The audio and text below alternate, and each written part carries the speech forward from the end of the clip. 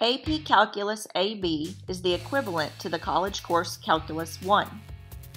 AP Calculus AB requires a prerequisite of pre-AP, pre-calculus, or on-level pre-calculus, meaning you must have completed all 4 years of high school math as a prerequisite.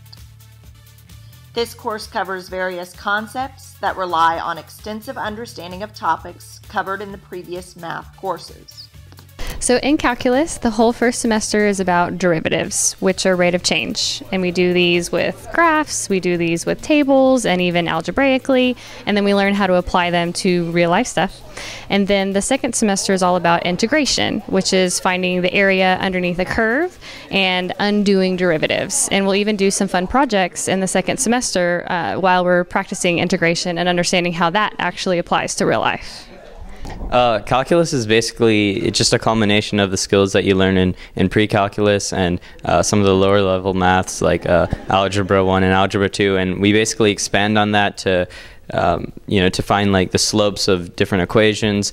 And so the primary things that we work with is our derivatives and integrals, and these are just ways to like find the area of a function or to kind of describe a function and what it's doing. This course leads to a better understanding of real-world problem solving using theorems, definitions, and functions. This course aims to allow students to analyze real-world relationships by focusing on graphs and functions with changing rates. I took Calculus AB because it was the next course in my schedule, and I decided to take AB instead of BC because I wanted to have an easier time during my year and make my junior year less stressful. So many students that go to a four-year university are going to need calculus. You really have to decide, are you ready to take it in high school, or do you need to wait until you get to college to take it?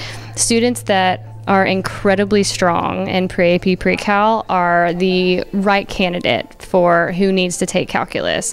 You have to have extremely good Algebra 2 skills and pre-calculus skills to be successful in AP Calculus AB.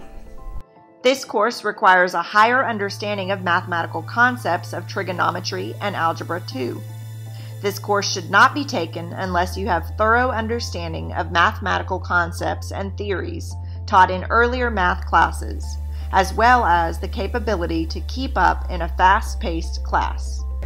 The course rigor kind of depends on yourself. Like there are plenty of practice problems, so if you don't need too much practice, you don't have to do too much, but there's always enough resources for you to continue to develop your skills if you need that help.